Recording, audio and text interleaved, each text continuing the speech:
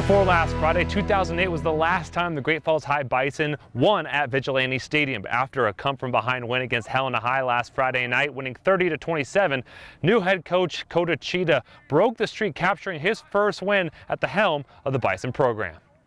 I knew that we had an opportunity to come back and win that game, and everything that I said at halftime kind of came to fruition with the first kickoff where Rafe kind of took it back.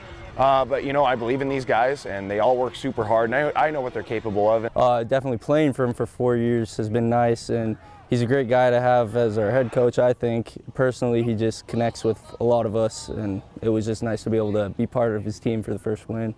Arguably the standout player in the state last Friday, running back and safety Rafe Longin went to work for the Bison with 142 yards of offense. That included 3 touchdowns, including a game-changing second-half opening 80-yard kickoff return for a touchdown.